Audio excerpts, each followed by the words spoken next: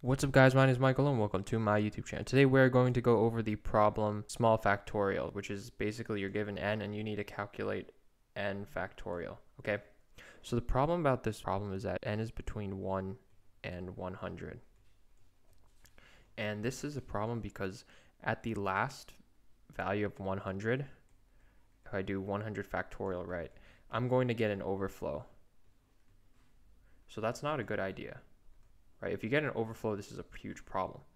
So in Java, there's a way to do it where you use big integer class, which is basically they convert into strings and then they do the operation for you to print out large numbers. In C++, you cannot do that, right?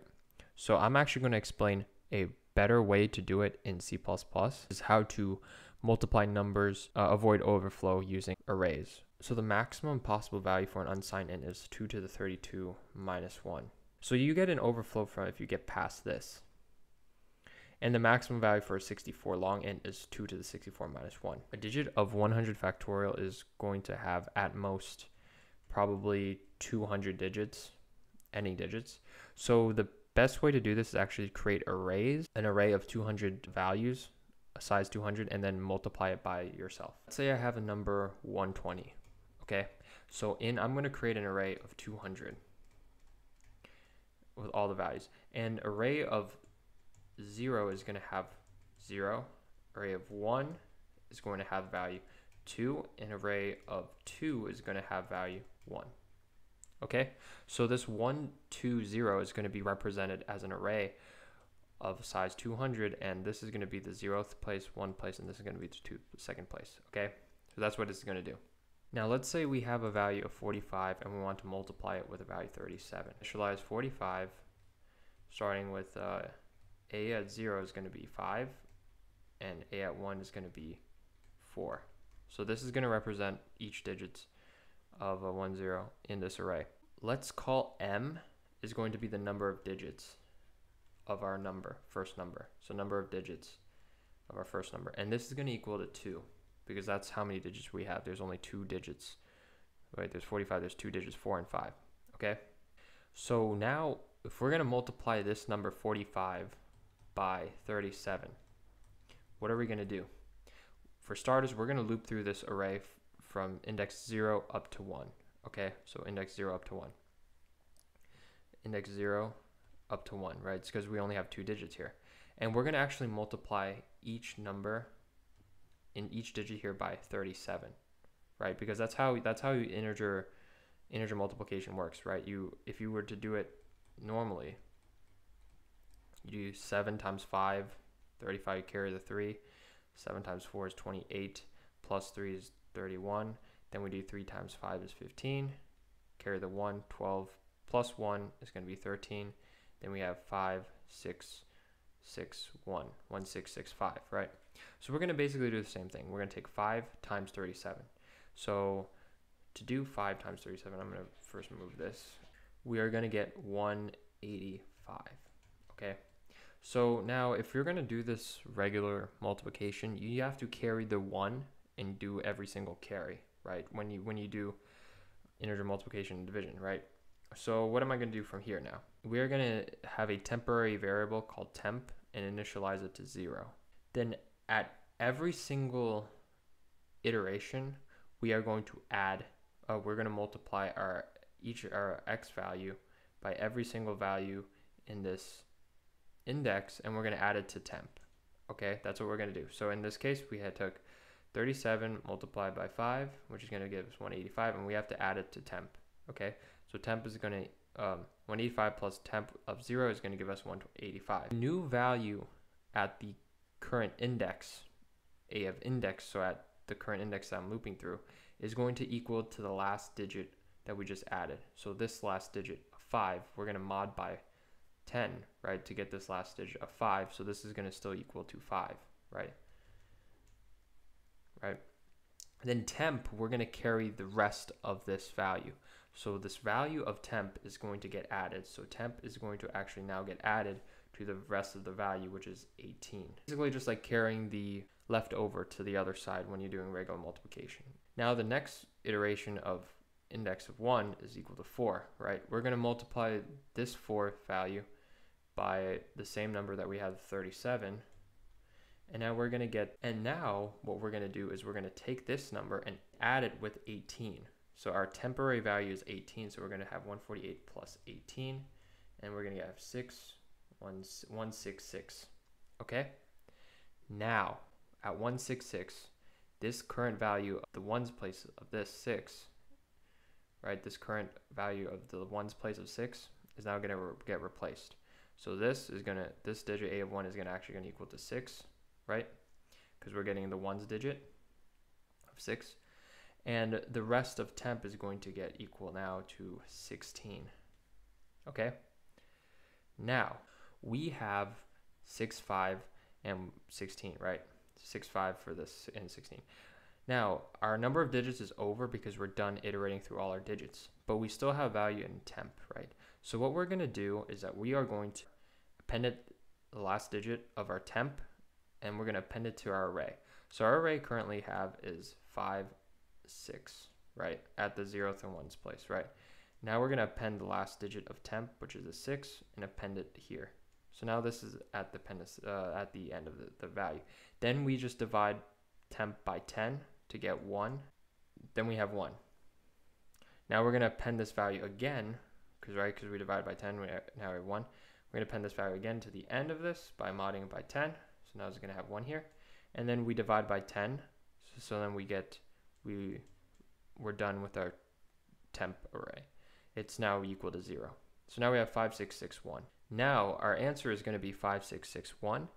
And then we just looped from the end of the array. So here we have 5, 6, 6, 1. We're going to start at the last digit of 4, and we're going to loop from the beginning down to 0. So now we have 4 is going to print out 1, 6, 6, 5, which is going to be our answer in our end result. So that's basically how you do this problem. And I basically explained how you would do it. You basically multiply each digit by the value you're going to multiply by, and then you carry the remainder and continue doing this. So yeah, each time you append the value into your end array, and that's it.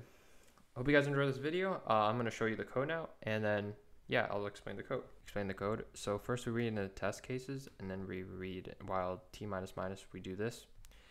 We're going to read in our value of n, which is the value we need to calculate n factorial of. We create our array A of 200 digits, right? So A is going to have 200 digits. We initialize the first digit to 1 because this is the first value that we have to multiply it with, right? We have to do 1 times 1, 1 times 2, 1 times 3, 1 times 2, times 3, times 4, times 5, all the way up to whatever value of n is, right? And we're going to create our initial m, which is the number of digits we have originally, is going to equal to 1. So now I'm going to start my for loop, and my for loop is going to start from 1 up less than or equal to n. And the reason why I do less than or equal to n, because we want to multiply all the values from 1 up to n, and those are the values we want to include n, right? We're not just excluding n. We have to multiply all values from 1 to n. So if n is 5, we have to multiply all values from 1, 2, 3, 4, 5, right? We create a temporary number, which is going to be the carry that we're going to pass in over to the next value that we're going to do. Okay, so now we're going to loop through all of our integers in our array, our initial integers in our array. This is going to represent the multiplying every single digit in our initial value by the number I, right? So here our for loop I equals 1 to n, or less than or equal to n. This I, we're going to multiply I by whatever our current number is for each of our digits of our current number, and we're going to keep track of that and update it every single time. So it's going to do multiply 1 by 1, then it's going to multiply 2 by that value, then 3 by that value, 4 by 5 by that value, all the way up to n. Okay, so that's why we have this index. This loop goes through all the number of digits that we're currently going up to. So it's multiplying every single digit. Okay, now we have the integer x is going to equal to the current I. So this I represents the current, all the numbers are adding up, multiplying 2, right? So we have 1 times 2 times 2 times 4 times 5.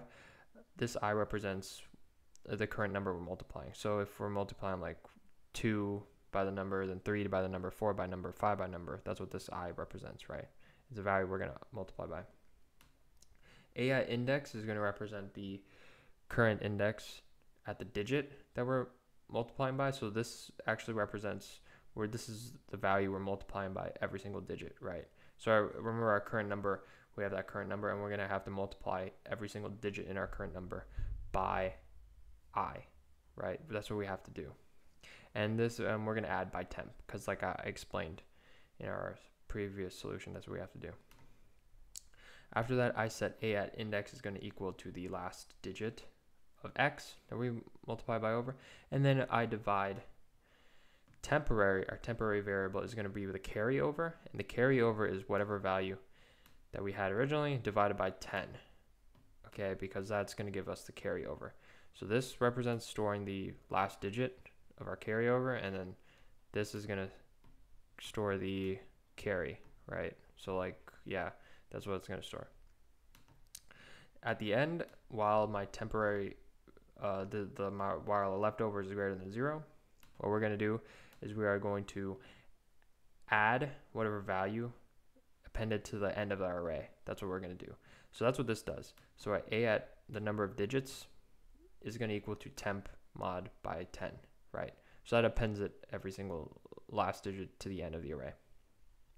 And while this is happening, I'm also increasing m++. So this is going to add the number of digits by 1 after every single iteration afterwards. So after this is set, it's going to add m by 1.